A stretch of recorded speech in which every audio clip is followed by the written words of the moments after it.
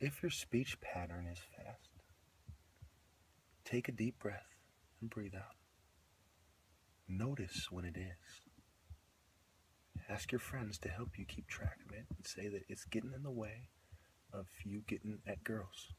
Don't try to get too specific if you feel like mental health is saying you're bipolar.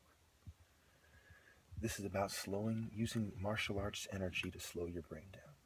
Long ago, my Asian brothers from the Light Temple, were friends with my ancestors. And that's part of why this hurts it. People from all races were separated like slaves families being separated, except for we were temple families. And we intermarried. Some of us are even pretty related to each other. But over time, they've married with the people they left with, and they've lost, their genes have become kind of, diluted, so they don't know who they are. But every once in a while, those genes express themselves, like their heart, right? The heart is a dominant gene in Africa, having heart. We all have heart. There's very few niggas, no disrespect to any other race, who don't have heart. So those Asians and other races who are expressing that heart gene, that African heart, the heart of heart, that heart we have, and go boom, boom, boom, boom. They're not playing around. Some of them were samurai.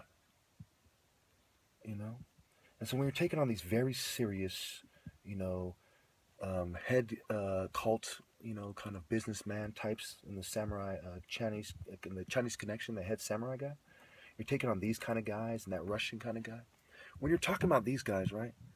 You think some namby-pamby liberal Scooby-Doo type. No disrespect to Scooby-Doo hippies or anything. I love y'all to death. But it doesn't pay to be that type of person and taking them on by yourself.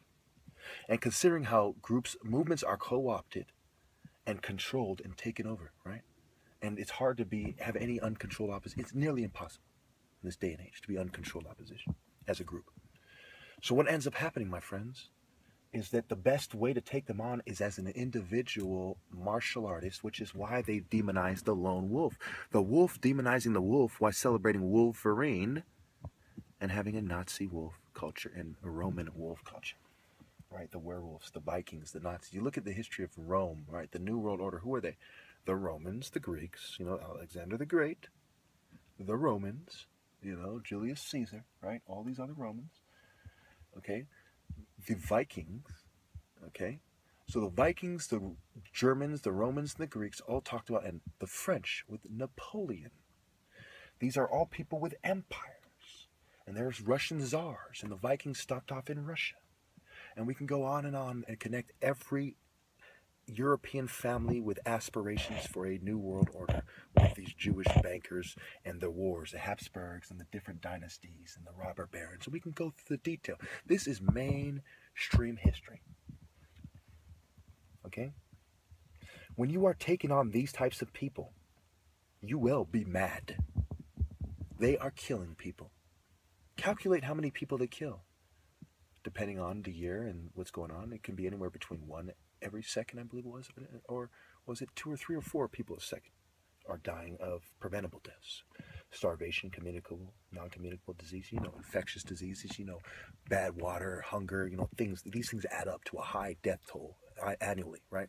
And you calculate it by the second, you're going to see that every second people are dying of preventable deaths. And there's these very serious, greedy guys talking about, don't mess with our business. I'm not going to warn you again. You got mafia guys rolling up on you like, nigga, who do you think you're messing with, man? Your people aren't going to help you, but our people are going to help us, right? So now you're faced with a choice, right? You sell out, you back down, which is basically selling out too, right? You take the medicine, you pretend you're crazy, you kiss white people's ass, you tell them what they want to hear. Or you realize that some things are more important than a house nigga's opinion. Some things are more important than a house nigga's business ventures and partnerships with these white racists. Some things are more important than house niggas themselves, as hard as it is for the opposition view in the black community to understand that.